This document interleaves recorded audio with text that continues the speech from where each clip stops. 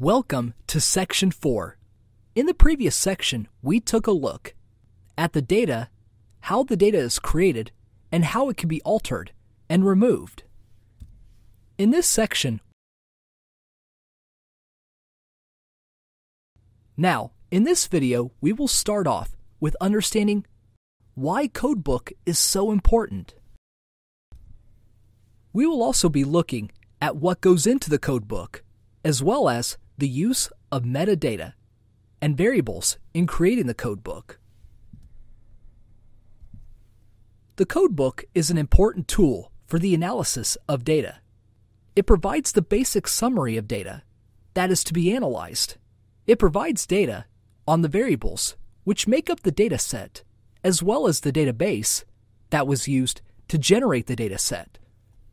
It also provides details on the sources that are used to create the data set. Like all documentation, it can also be a useful reference for understanding the data when going back, analyze the data at a later date. There are a number of good examples available online to view. I've just listed a couple here. The University of California Biostatistics Division have published this sample codebook. It may be a sample, but it does give a very good example of what to expect. It is headed up as a study of breast cancer in elderly women.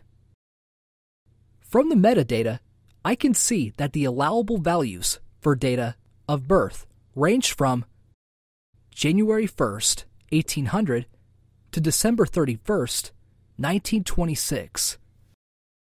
From the same codebook, we have a list of abbreviations of code used within the data along with their definitions. The measures used to collect the data must be detailed, and if the data was collected as part of a questionnaire, the survey questions must also be included. Any coding used within the dataset must also be described.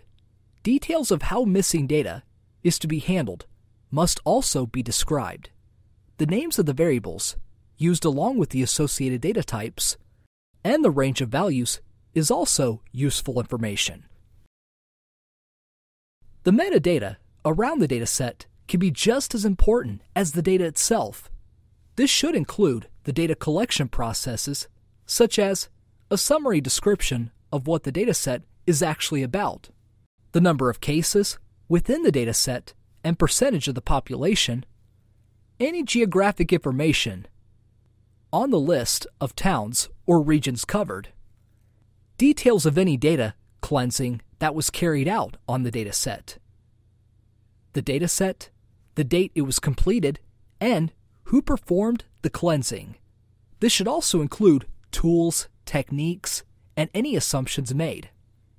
The location of where the dataset is stored, such as file names and locations, potentially any username and password details if it is stored in a database.